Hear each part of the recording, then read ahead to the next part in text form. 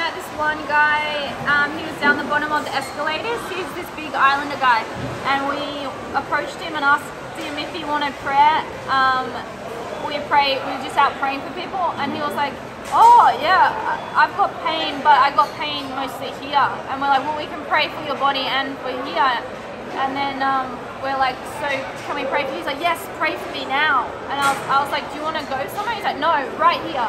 So then he just like put his hands out, and we laid our hands on him, and then was just praying for his pain in his body, and then praying for freedom from whatever he needed freedom for. And then he was like, whoa, he like opened his eyes and was like, whoa, like I feel the energy or just feel something, and he really did. You could see he was like, he was getting touched. Something was happening to him. So we just continued to pray some more. Freedom, and the Lord gave some words about betrayal and like deep hurt and things like that. So yeah, he was definitely touched by the Lord. Praise the Lord. We kept saying that it's the Holy Spirit, and we asked him if he'd received the Holy Spirit. He hadn't.